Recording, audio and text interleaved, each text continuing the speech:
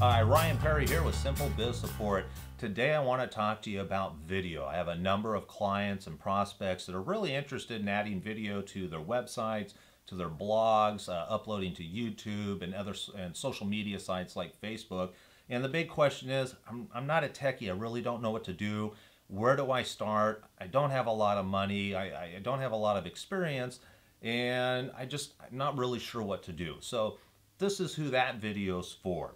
And I want to talk about one piece of equipment, and that is the Kodak ZI-8. I think for the price, for people that are starting out, if you want to do interviews, if you want to make videos of products that you have, show off the type of service, this is also great for testimonials. I love doing video testimonials because we get so much more impact out of the video than just words on a website. So I like the Kodak ZI-8. There's a couple of reasons why. The picture quality is really sharp. This is a true 1080 high-def camcorder, and the picture quality is phenomenal. The other thing I like about this unit over other ones is that it uses a memory card for storage.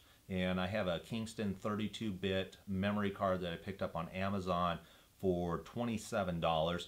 What's great about this is if it fills up, I can just pop a new memory card in, and I'm ready to rock and roll. Some of the other handheld camcorders like this use an internal hard drive, and if you run out of space, you've got to connect the unit to the computer, download all the videos so that you've freed up the memory so you can use it again. Again, not on the Kodak. We just pop out the memory card, pop another one in, you're ready to rock and roll.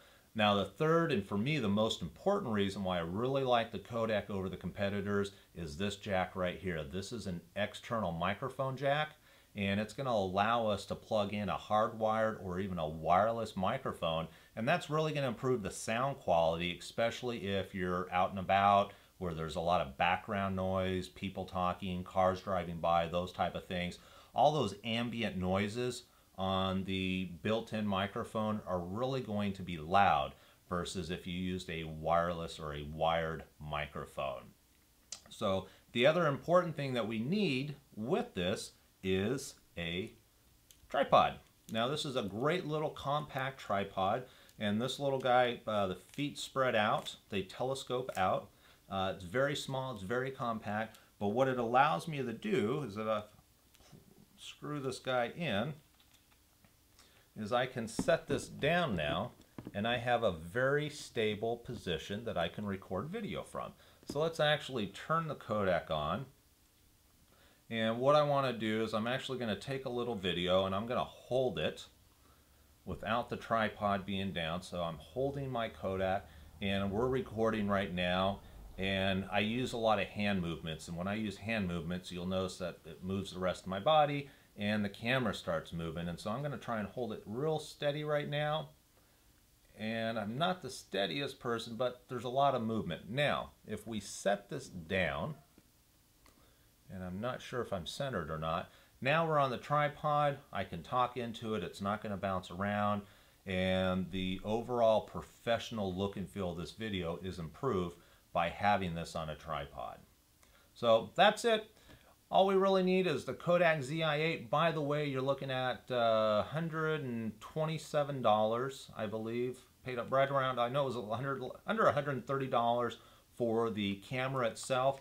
A memory card's going to run you about $25 to $30, so out the door you're looking about $200.